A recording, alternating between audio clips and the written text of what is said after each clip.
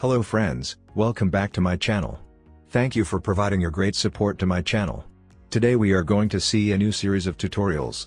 In this tutorial we are going to start the learning on Kubernetes. We are going to see the step-by-step process to set up Kubernetes locally on CentOS machine using Minikube. The overall process is little complicated. We need to update the CentOS configurations, set up Docker, install VirtualBox, install kubectl, conntrack and finally Minikube. I hope you are going to enjoy this video, so let's get started. If you haven't subscribed to my channel, kindly subscribe, like the video, share and comment. To start, I am using a CentOS 7 machine. You need to have a machine with minimum 2 GB of RAM, 2 CPU and 30 GB of disk space. I will go through each steps one by one. You can check the video description for the GitHub location from where you can copy-paste the commands.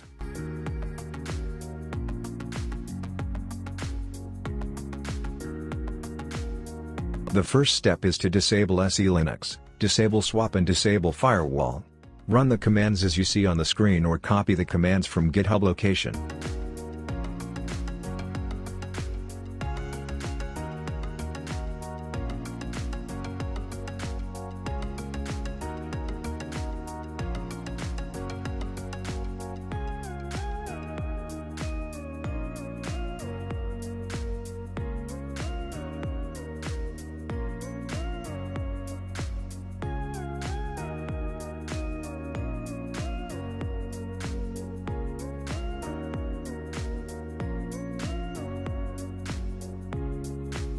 Okay, great, we are done with the first configurations. Now let's move on to the next step, which is installing Docker on CentOS. Follow the commands to install Docker, start the Docker and create Docker as service.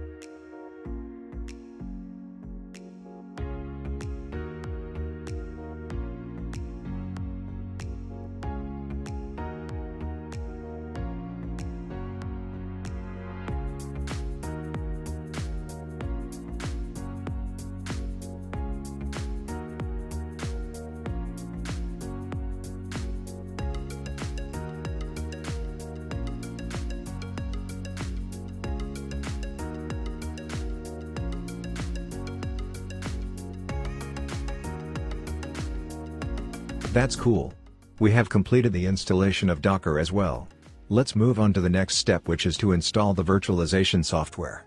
I am using Oracle VirtualBox. This process will take some time to complete the installation as we need to download around 500 to 600 megabytes of data. Follow the commands from my GitHub location.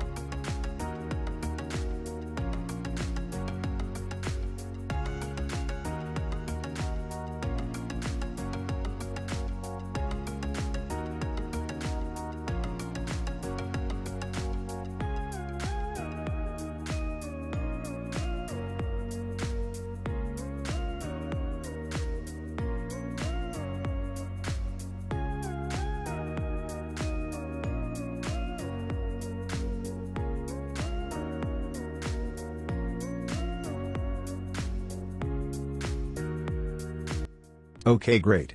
The installation of Oracle VirtualBox is also completed. It's time to install kubectl. Follow along.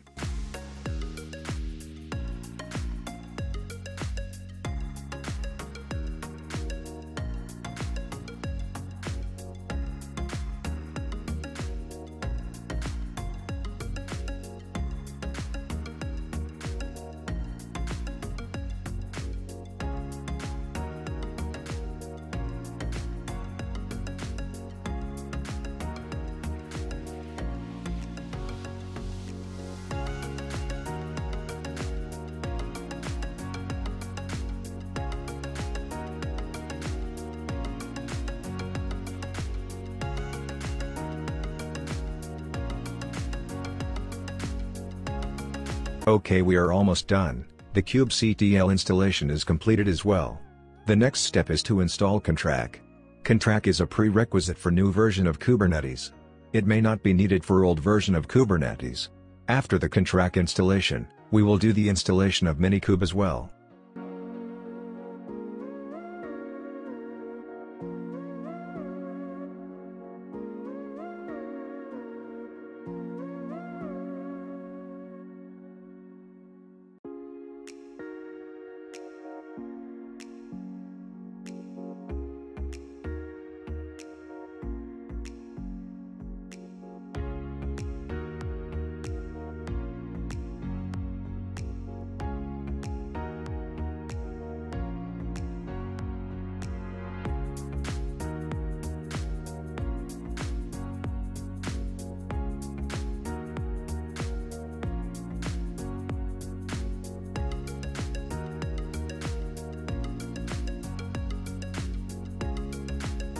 That's awesome.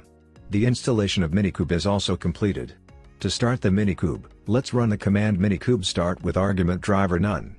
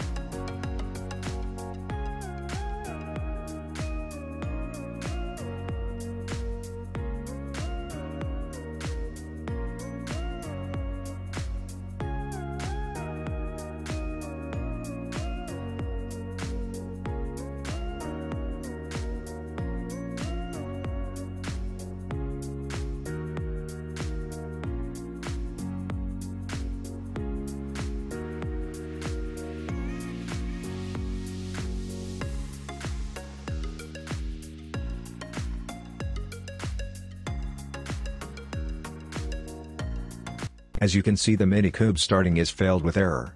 The error is related to IP tables, and I wanted you guys to see this error as you also may face this issue in your setup. To fix the issue, run the following command.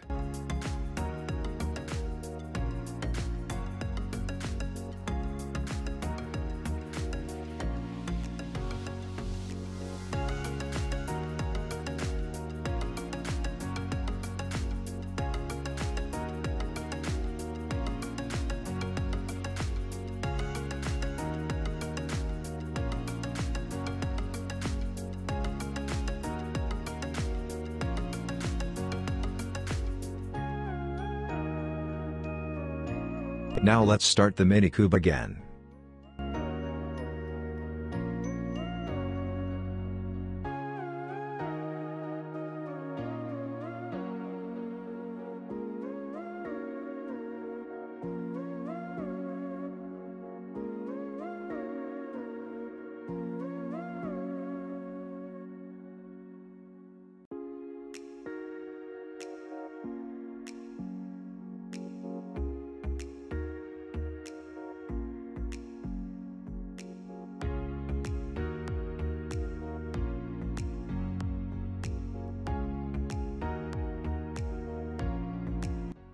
That's great. We have the Minikube running. Let's check the status of Minikube and also check the cluster info.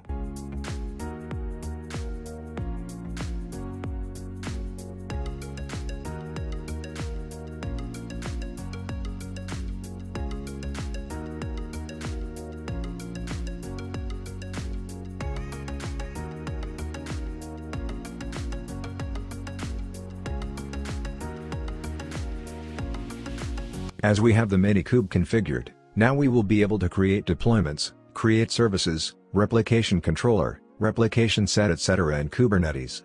We will be seeing more about these in upcoming tutorial. Minikube setup can be used for your development environment, not as a production setup. We will also see in future tutorials how to configure Kubernetes using multiple machines.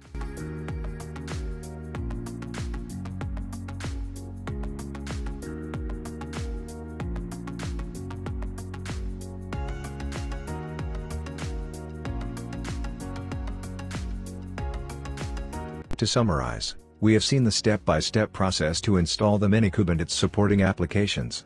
We have also seen if you get the error when starting Minikube related to IP table, how to fix the error. I hope this tutorial is informative for you and thank you for watching. Kindly subscribe to my channel, like the video, share and comment.